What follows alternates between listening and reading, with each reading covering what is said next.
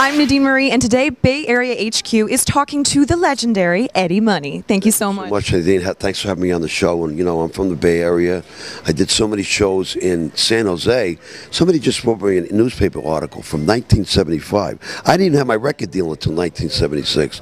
And I got a lot of old friends coming down from Berkeley and San Jose and, you know, Concord. It's just great to play in the Bay Area. You're a New Yorker, but what's your favorite thing to do in the Bay Area when you have time? You're so busy, but when you have time. Well, there's, you know, those great haunts, my old bars. They used to go to McNally's in Oakland and Tommy's. I love the Bay Area, San Francisco, Berkeley, Provo Park, Tilden Park. You know, it's just, I was in Berkeley for a long, long time. You know, I got my record deal in Berkeley, and then I moved to North Oakland near the College of Arts and Crafts. So I always consider myself to be a Bay Area boy, you know. Right. So now, sports teams, New York teams, or are we talking Cali teams? Have you switched? No, actually, the truth, Mark Davis, who owns the Oakland Raiders, is a very good friend of mine, and we've been working together with the song called "One More Soldier Coming Home," and he's setting something up so the money goes to the Wounded Warriors. I've been working with him, and Denise DeBartolo is a very good personal friend of mine, Dr. York's wife. So, you know, I love the Bay Area teams, and I'm very happy, and I'm close to both the owners. Yeah. We've been friends a long time. So you have 26 top 100 hits. You're constantly performing. How do you keep it so fresh? Because everyone says about you that you're just you're a show. You go and you get your money's worth with Eddie Money. So how do you keep that so fresh when you perform? Well, I tell you, I got 5 kids. I'll do anything to get out of the house. No, I mean, I stay in shape. You know, I'm sober. You look great. Thank you so much. I wish my wife was a fan. Haha. No, but you know, the thing is like, you know, the guys like to work. I like to work. To see people light up when they hear "Baby Hold On" and "Two Tickets to Paradise" or "Take Me Home Tonight," and now that the power of the internet, these kids 6, 7 years old know the second verse of "Take 'Em in Love" because their parents grew up with me and Oriole Speedwagon and Peter Frampton and Styx and Survivor.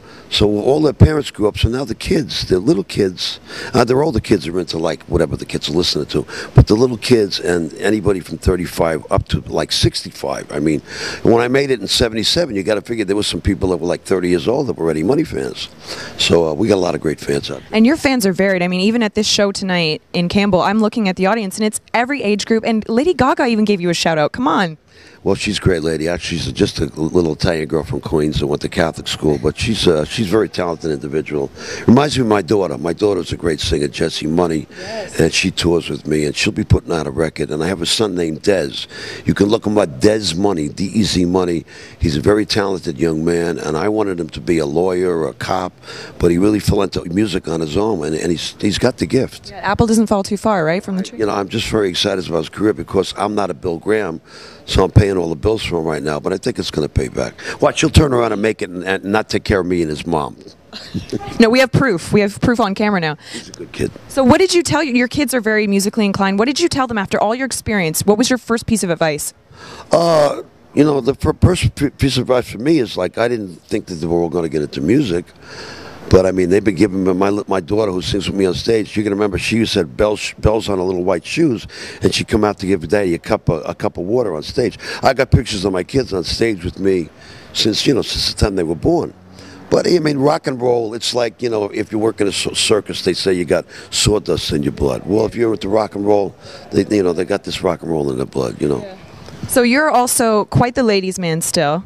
Everyone, all the ladies still love you. Well, I love all the ladies, but I'm very happily married. I mean, I can look at the menu, but I haven't come to eat. Now, would you say that you had a very work hard, play hard attitude your whole career? Like you worked really hard, but you also had a really good time doing it? Well, I tell you the truth, when I was younger, Baby Hold On, Two Tickets to Paradise, I geared a lot of my music toward the girls. You know, I wasn't dependent on guys to buy my records. You know, I was kind of like, you know, I was always into like, you know, trying to sell my music to chicks. It's the name of the game. I mean, I found out the best way to date the cheerleaders in high school without being on the football team is be the rock band in high school. Or put them in your music videos. Is it true that you had Apollonia from Prince's video in one of your videos first? Apollonia did me before she even did Purple Rain. The first professional thing she ever did was the Shakin' video. And she, you know, she was a very pretty girl, but, you know, for a Mexican, I thought she'd be a better dancer. Oh, some smack talking Prince is going to come out now. I'm just saying she was really good, but I have to say that on behalf of my wife, you know. Yeah, of course. So what you're saying is, just to keep it PC, is that it was I'm not sleeping with Apollonia, you know. Oh, wink, wink, and a nudge, nudge. So what you're saying is there was never 3 tickets to paradise. You never went that far, right? Well, no. I mean, you know, I've always, my first wife, who still lives up in the Bay Area, we were tight for a long time. But Lori and I have been married and going together now for like 28 years. Wow. So that's huge, especially in the industry you're in. Well, yeah, we've had our ups and downs, but, you know, it's like they say, boys, it's cheaper to keep them. That's a very, very good point. Now, you talk about your charity that you're affiliated with. Is there anything coming up? I know you do some golf events, celebrity golf events. We do a lot of golf, and I play golf like Stevie Wonder at night, but we do a lot of things. We do a lot of shows, and I love to get out there and play the game. I'm supporting the Intrepid Heroes, Intrepid Fallen Hero Foundation. They have 2 facilities, one in San Antonio with 110 beds, and they just have a new facility they had in Maryland, and it's for these kids coming back with these head trauma injuries, whether they be physical or psychological, from Afghanistan. So I'm trying to help the troops out. We got a song called One More Soldier coming home, and Mark Davis is getting behind it with the Oakland Raiders, and maybe if the Wounded Warriors, we'll see if we can get it on the charts and do something for these, you know. The sorriest thing I've heard in the last 2 weeks is that some of these veterans are coming back and actually, you know, contemplating suicide. It's like, you know, we got to do as much as we can for you know, our heroes. You know, I mean, they got a 70-pound pack on their back. It's 114 degrees, and those people over there, they don't really appreciate them. Yeah. And they come back and they're forgotten, right? Well, I haven't forgotten them. My heart goes out to these guys. Every time I get off a plane, I say to all the other, you know, citizens, let's give them a standing ovation when they get off the plane, because, you know, I mean, you do what you can. And boy, can those Marines drink. You go broke buying those guys drinks on the plane.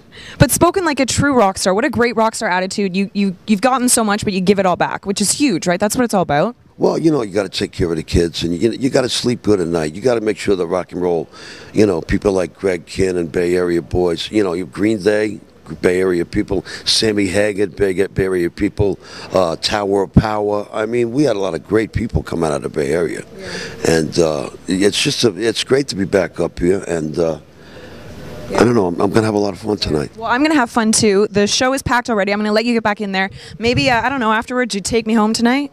I don't want to let you go till you see the light. Thanks so much for a great interview. Thank you so much.